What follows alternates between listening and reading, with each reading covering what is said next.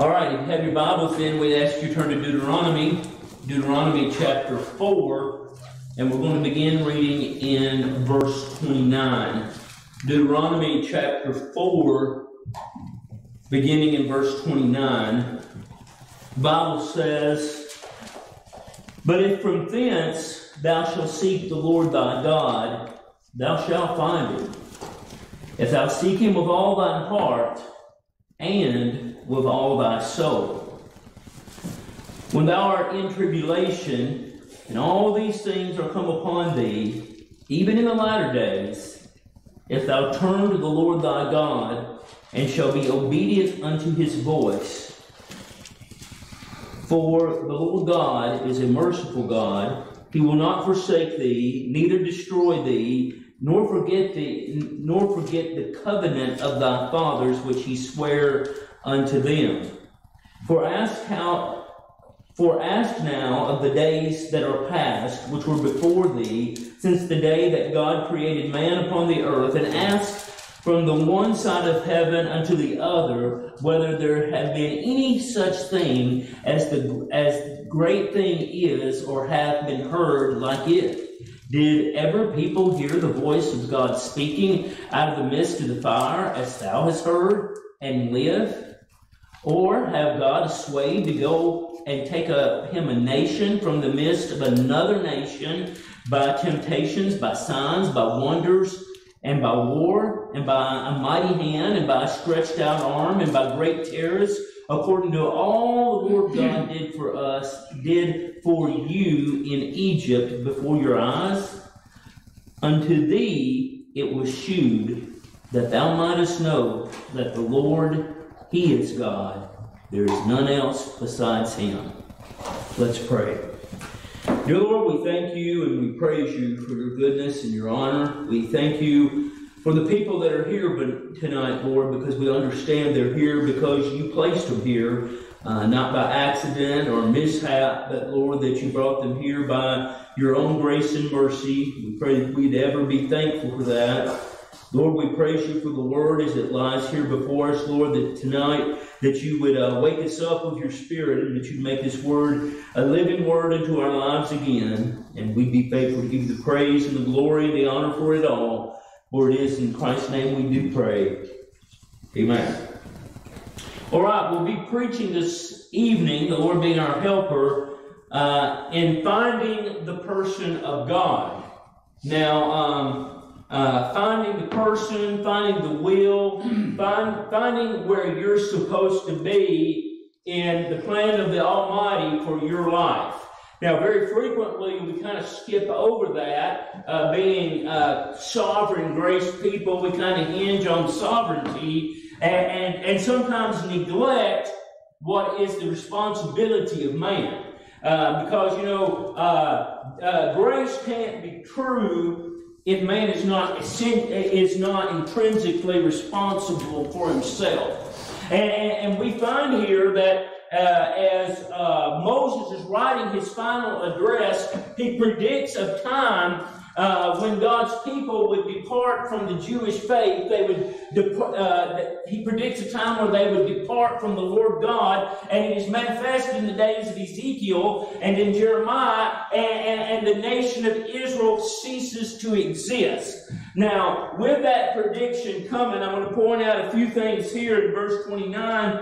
He says, but if from thence. But if from thence. Now, what he's talking about is this departure, this isolation, this set apart from the Lord God Almighty, and the Lord God leaving them as a people. And he reminds his people when this occurs, at the moment, when this occurs, but if thou from thence shalt seek the Lord thy God. Now, I want you to notice two things. Is first of all, in your worst situation, you can seek God. In your absolute worst, most difficult problem, you can seek God. When you're as far as you can be from the Lord God Almighty, you can still seek Him. That's the precious truth. And if you will find in chapter 3 and all up to here in chapter 4, he predicts the idolatry that they would get into, where they would lose their focus on the Lord God Almighty and begin to focus on religion itself. It says, in the middle of that, if you'll seek Him. There is never a reason we can't seek God. Now, we will use a lot of excuses, but there's never a reason that we can't seek God. So, back in our text, in verse 29 of Deuteronomy 4, he says, going on, thou shalt find Him.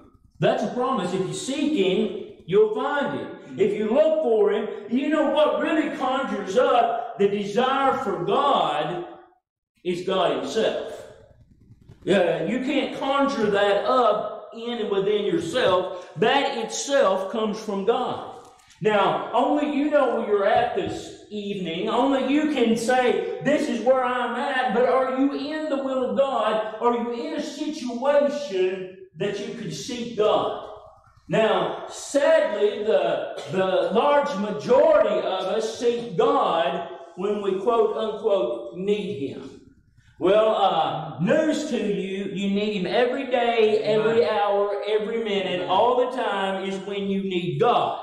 And so if that is your threshold, you might as well cross the threshold, you're here. You need God. You need Him in every way possible all the time. And so we find, as Moses is writing this, in other words, don't use an excuse. If you seek Him, He's there. If you look for Him, He's present. If thou shalt seek Him with all thy heart. Now, that's kind of a hinder, because most of the time, we do not. We seek Him partially. It doesn't mean this pumping chamber here, and it doesn't mean the inward man, the inner soul either, because it says seek Him with your heart and soul. It means seek Him with everything that you got. With your mind, your body. Get down to the house of God. Get in that book. Read the Scriptures. Seek Him with everything you have. That's your heart. And then seek Him with your soul. That's through prayer. And you know, a lot of times we don't do this unless there's a big decision to be made. That's not the way to carry this out. Seek Him every day, all the time, with everything that you have. That is what we're called to do. And the nation of Israel, if they had followed this policy, would have never gotten the shape they did anyway. But even before all those things that were predicted happened, He says at any time you can seek the Lord. That's a wonderful thing, is it not? Right. At any time, no matter what our situation is, we can seek the Lord, and it will be better. It will be good. Verse 30, when thou art in tribulation, and all these things are come upon thee, even in the latter days, if thou shalt turn to the Lord thy God, and shall be obedient unto His voice. Now, again, he says there's going to be tribulations about you. There's going to be things going on, but turn unto the Lord. Now, we've arrived in a day today where there's everything going on around us except focusing on the person of the Lord. That's why so much is constantly going on. That's why the news feed is like it is. Both Fox News and CNN, they're all the same brand. What they want to do is keep your eye off God. If they can keep you, same way with regular TV, and I'm about as bad as anybody else. If you sit there and look at something that, has really nothing to do to glorify God, and all it is some kind of drama to make us think something's going on, then, you're wasting time. Time that could be used to seek the Lord. Time that could be used to get into the Word of God. Those are wasted hours. And so, Moses said, use everything you've got to seek the Lord. Everything you've got, and He'll come to you. Verse 31, he describes the character of God. For the Lord thy God is a merciful God. He will not forsake thee. You know, what a wonderful, wonderful promise in the most difficult situation that you've ever been through. He will not forsake thee. He won't leave you. He's right there with you. He will abide with you. He will be close unto you no matter what. You know, that's a promise for the redeemed. Now, he's writing here to the nation of Israel, but it's very applicable to the redeemed. Now, sometimes you may forsake him, but he'll never forsake you. You may get yourself in a mess and distance from God, but it doesn't work the other way around. And so we find that Moses gives them strong advice, and he gives them good counsel for when they will get in this situation, because he knew they would get in that situation. This is how you handle it. Verse 32. For as now of the days that are past, which were before thee, since the day that God created man upon the earth, and asked from the one side of heaven unto the other, whether there have been any such thing as this great thing is, or have been heard like it.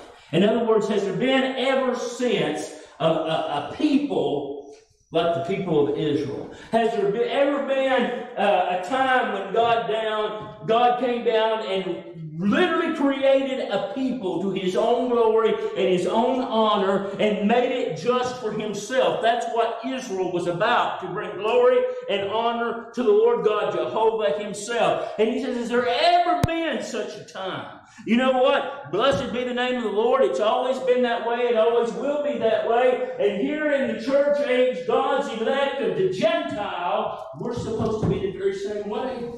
We're supposed to follow him. We're his glory. We're his honor. And we are to seek him. And you can only answer this for yourself. What have you done to seek him this week? I guarantee you, if you're like me, there's more things to take your focus from him than to put your focus on him. That interferes with seeking, does it not? Now, as my years turn by, I'll be looking for something, and I'll go into the room where I think it is, and when I get there, I forgot what I was looking for to start. And that's not very effective seeking, is it? But I feel like our quality of seeking today is about like that, don't you? Just kind of going through the motion. What about when you come down to the house of God? How much preparation, that preparatory work we talked about, how much have you done before you get here? Prayer. If you want to seek the Lord God, then we have to be prayerful, do we not? We have to be in that book. We have to be meditating on what God might do. We are to seek the Lord, and it is the most difficult thing on this flesh that you will walk through in this lifetime, is seeking the Lord. I want to go now to 1 Chronicles. 1 Chronicles. 1 Chronicles chapter 22. We're just going to notice a few things here addressed to the nation of Israel. 1 Corinthians 22, and we're going to read verse 19. 1 Chronicles 22 and verse 19. The Bible says this, and he was addressing Solomon. It was at the coronation of Solomon. He says, now set your heart and your soul to seek the Lord your God. Very same description from Deuteronomy. And here he says, set your heart and your soul. Two different entities to do the same thing. Now, when you set something, it is deliberate. When I came in this evening, I was cold, and I went over here to the thermostat, and I bumped it up a couple of things. I set the thermostat. And what happened when I set the thermostat? Well, the furnace kicked on, and it got warmer in here. You see what I'm saying? How you set something into creates an outcome. And so he says again, very simply, set your heart, your personhood, all that you have, you set that on seeking God. Now that can be a very difficult thing because, a lot of times, and especially recently, my job has been interfering with my walk with the Lord. Well, I may need to turn the knob a bit. You see what I'm saying? I may need to switch the settings. Used to when I was a kid, I could show you a part of our house literally was built where a hill was cut out. I mean, here the house started, and the hill was here, and the house started here. Just like that right there. And we had our antenna right between the hill and the house. I don't see how we had enough spots to get in there, but we did. And I remember time and time again, we wasn't getting reception, and of course I would always have to go and turn the antenna, and Judy would tell me how it was doing. Turn it the other way, turn it the other way. No, go back. And everybody, you younger people know the tribulations of having an antenna that functions that way. But anyway, we were willing to make the adjustments. You see what I'm saying? If it was cold, if it was raining, whatever it was, if Dallas was coming on, we were out there adjusting the antenna to be sure that it was going to be, that we'd get a good clear picture. Yeah. You see what I'm saying? Then why wouldn't we do that for our relationship with the Lord God Almighty? Switch the settings. Switch it around so that He comes first and to the things of this world comes first. Switch it around so that He is the center of it rather than we ourselves being the center of it. We need to do a reset. We need to redo these things. Now set your heart and your soul to seek the Lord your God. Now, only you can answer if you've done that effectively. But I can tell you the result, if you have done it effectively, you're not going to be too stressed about how other people look at you. You're not going to be too stressed about what other people post on Facebook. You're not going to be too stressed about people's comments about you because you know what? You're set on Christ, and what they think about is kind of immaterial. Right? Kind of hard to get in that position, isn't it? Well, let me say this. Reset your dial. Adjust it a little bit so that you're in the right position before God. Because when all is said and done, what other people doesn't have an impact on you spiritually if you reset things. And so the writer at the coronation of the king, his advice to the king was to set himself. To set his soul and his heart on the Lord God Almighty. Go with me to 2 Chronicles. 2 Chronicles, this time, chapter 30. 2 Chronicles 30, and beginning in verse 15. Days of Hezekiah. 2 Chronicles 30, beginning in verse 15. The Bible says, Then they killed the Passover. Now, if you know your Bible, the children of Israel had been in much spiritual decay. Their nation was also, nationally, they were in spiritual decay. Does that sound familiar to you? The nation of Israel was very unstable economically, unstable governmentally, and now this has been the result of being in that condition. And finally they began to repent, and they want to honor the Lord again by observing the Passover. So 2 Chronicles 30 and verse 15, the Bible says, Then they killed the Passover on the 14th day of the 2nd month, and the priests and the Levites were shamed, and sanctified themselves, and brought in the burnt offerings into the house of the Lord. Now, I want you to see that they were spiritual enough to be ashamed. Now, I believe we live in a day and age today, do we not, that most people don't even blush anymore. They're not ashamed. Now, if you see some ungodly, vile thing, naked people or something, maybe you'll blush, maybe you won't. But what I'm talking about is blushing about your spiritual condition. Because, see, you're the only one that knows that. I don't. I know each and every one of you very well. But I do not know you spiritually. Only the Lord God knows that. And, sometimes you can pretend pretty good. You can look like emotionally you're fine. You can look like that the preaching of the Word of God means something to you, when in reality it doesn't. Now, that would be an embarrassment to a true child of God. It would. That's why these Jewish priests wanted to clean themselves up, so to speak, and it's because it was embarrassment to them, the situation that they were in. Verse 16. And after they stood in their place, and I want you to see that their place, the one that belonged to them, the one that was authored for them, that's where you should be tonight.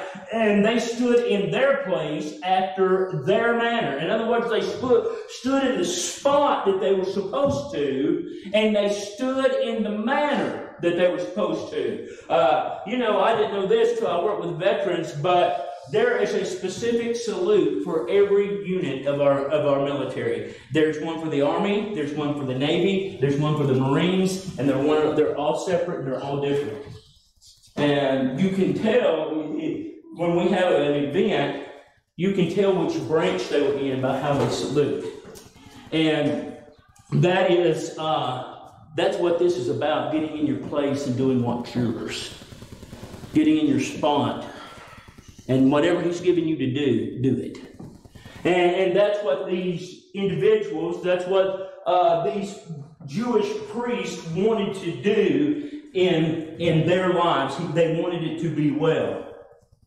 And there were many in the congregation and that were not sanctified or set apart or clean. Therefore, the Levites had charge of the killing of the Passovers for every one that was not clean, to sanctify them unto the Lord. Now, you can read this at home during the rest of the week, but I want you to see that the sacrifice was very specific for those that were there. It was a very particular event.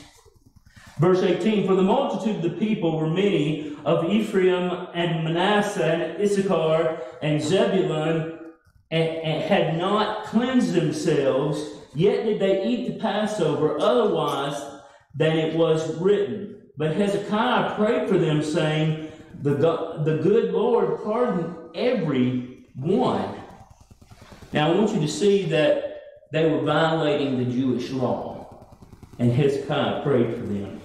He saw that there was an issue, and Hezekiah didn't run up and jerk the food away from them. He prayed for them. That's where we need to be. At least I think I do. Me and Donna's talking about this recently. We don't probably know a tenth of what the Word of God teaches. We think we do. But, so certainly when someone's in error, we shouldn't come up there and jerk it away from them. We should pray for them. And that's exactly what Hezekiah's example was. He simply prayed for them. He wanted them to be right, but he did not jump on them simply because they weren't doing things like they felt like, or like he felt like they should be done. Verse 19. But Hezekiah prayed, verse 18, but Hezekiah prayed for them, saying, the good Lord pardon every one of you that prepareth his heart to seek God. Now, how do you prepare your heart? How do you get that job done? It's a command time and time again in the Scripture. If we want to approach God, there has to be some kind of inward preparation. Now, especially when I was younger, and maybe not so much more these days, but used to when I was a boy, on Sunday, you wore the very best that you had. Now, it might not have been that nice, but of what you had, it was still the best. And that was preparation. Now, I remember my grandmother, Mama's mama, killing chicken, frying it up, having everything else ready before we even walked up the door to the church. That was preparation, because she knew it would be done, it had to be ready when she got back. That's preparation. I remember when I was real young and Judy was crazy about dressing, and she'd lay it out at night before we got up ready to go the next day.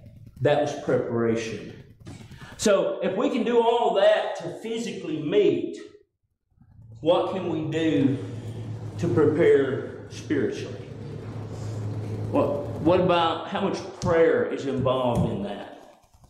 How much is the book involved in that?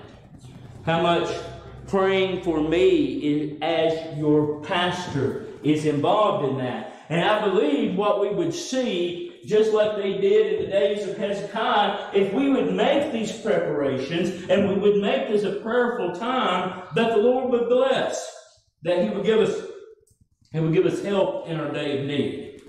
Now, I have one more place I want to read for you, and we're going to be done, in the little book of Hosea. Now, Hosea is an interesting book if you really study it. It's kind of an entire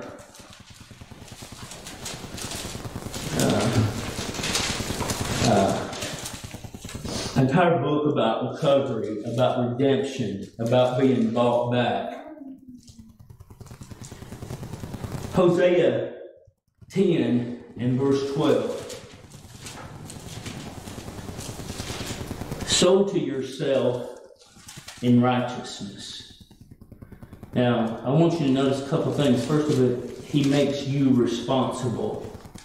Sow to yourself, S-O-W, meaning put out some seed. Place them in the ground. Sow to yourself.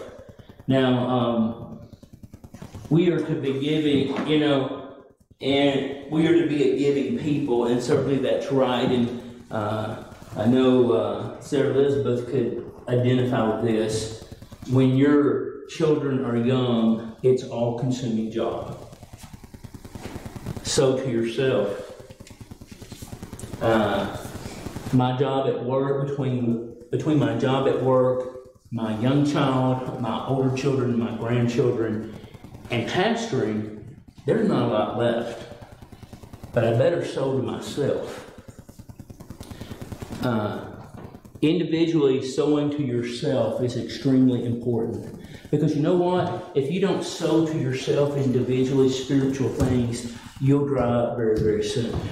You won't have nothing to go on yourself. You'll have nothing to feed for yourself. So he says, sow to yourselves. Sow individually. Sow for what's ahead. Sow to yourself in righteousness. So that preparatory work has to be there. For that spiritual fruit to come, you have to put it out there, and you have to do it in righteousness. You have to do it with a clean heart. You have to sow it in the right way.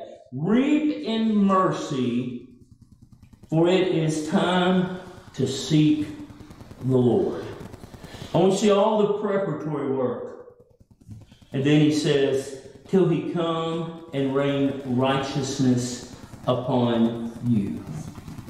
And now, a little bit further down, it tells us this: break up your fallow ground. Now, fallow ground is tillable ground that's not being used. Y'all all know what our place looks like, and we have about 5 acres on the creek that's very, very useful. And y'all all know that me and Don can't even get a garden out on it. Now, I believe it'd be beneficial if we had time. But that's kind of our attitude towards spiritual things, isn't it? If he saved us, we have the ability to produce spiritual fruit. That's undeniable. That's why he saved you. And if that being true, and it is true, each and every one of us have extra ground. We have ground that we're simply not using. And, you know, we use 1,000 different excuses. I've got this going on, I got that going on, and you know, I'm owning years now, blah, blah, blah, blah, blah. Break up your fallow ground. There's something out there that's not being used. Now, the reason it's so critical, we live in some rough days. And you need something to go on. You need something to sustain you in a day that is becoming harder and harder. So that little patch of land you haven't been using, break it up. Get ready. Sarah, over at our house, she's got a little compost thing she's doing, and it's probably on the steepest portion of our land, almost. And I'm interested to see what happens with it. It wouldn't have been the place I would have picked. You see what I'm saying? But it has to be useful land, does it not? So, whatever thing you're not using, clean it up and start using it. And there's something there for every one of us that we can use to give praise and glory and honor to the Lord. And every time that I've attempted this, I've seen the Lord bless him. I've seen him encourage me spiritually, and I think very much he's encouraged others.